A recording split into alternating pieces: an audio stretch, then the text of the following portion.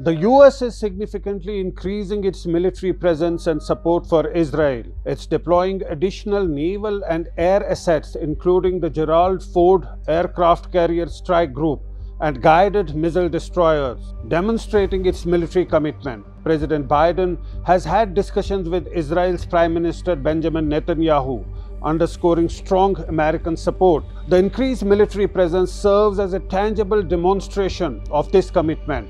These deployments aim to deter Hamas and Iran, with the US not ruling out direct involvement if the situation escalates. In addition to the aircraft carrier group, the US is sending F-35 fighter jets and more military equipment to enhance its capabilities in assisting Israel.